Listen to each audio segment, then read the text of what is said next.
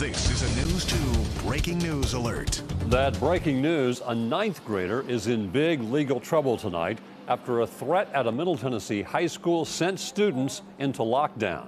Metro Police say there were 2 calls today reporting an active shooter at John Overton High School. There was never a shooter on campus. Officers quickly cleared the school and found no weapons. The student is facing several criminal charges. Under a new state law, students can face expulsion if they threaten a school with mass violence.